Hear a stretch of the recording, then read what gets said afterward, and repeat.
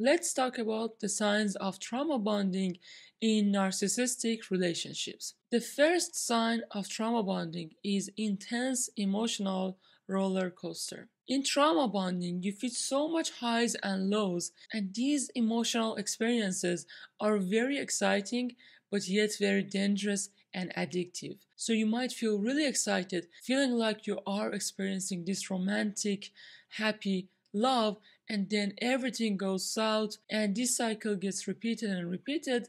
And because you experience those highs, you get addicted to feeling that much excitement. The next sign of trauma bonding is having fear of abandonment.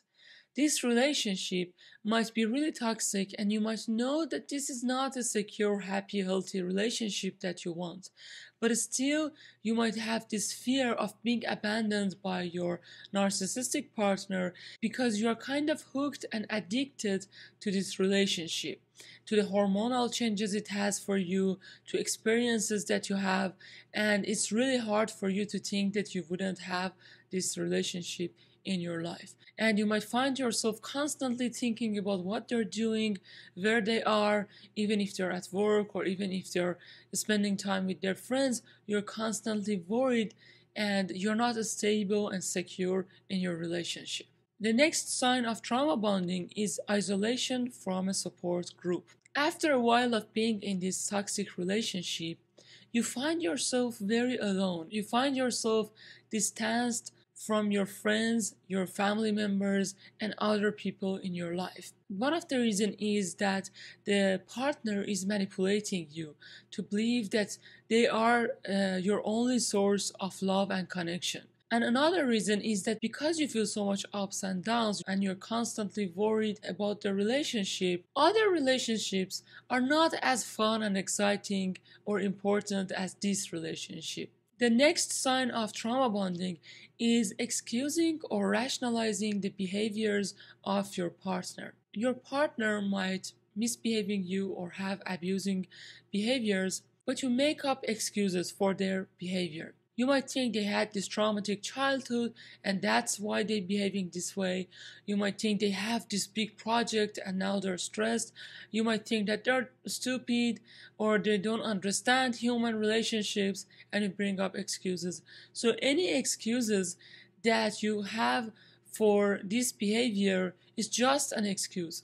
No matter what was the reason, they're still abusing you and harming you. The next sign of trauma bonding is having a sense of loyalty to our partner. Even though we know this relationship is not really good, we have this sense of loyalty toward our partner. It's like we are their parents or their caregiver or their only friend. It's like we understand them so much that we don't understand ourselves. We also have this fear of what's gonna happen if we leave this relationship. And again, these are only because we're addicted to feeling those emotions, those intense emotions that we feel in these relationships, which are not healthy. It's just like consuming lots and lots of sugar and being high and thinking that it's really good, I should continue doing it. But intellectually, we know that consuming those much sugar is not good for us. No matter how good it feels, eventually it's gonna feel really bad. The next sign of trauma bonding is the loss of identity. In these kind of relationships, our world is revolving around our partner. We constantly think about them, we only want to spend our time together, and because of that, we are distancing from our true self. Gradually, we don't know who we are, what we like, what we dislike, what were our goals, our dreams, desires. And the longer we stay in these relationships, the less we are in touch with ourselves and our desires. If you liked the video, please like it and share it with others.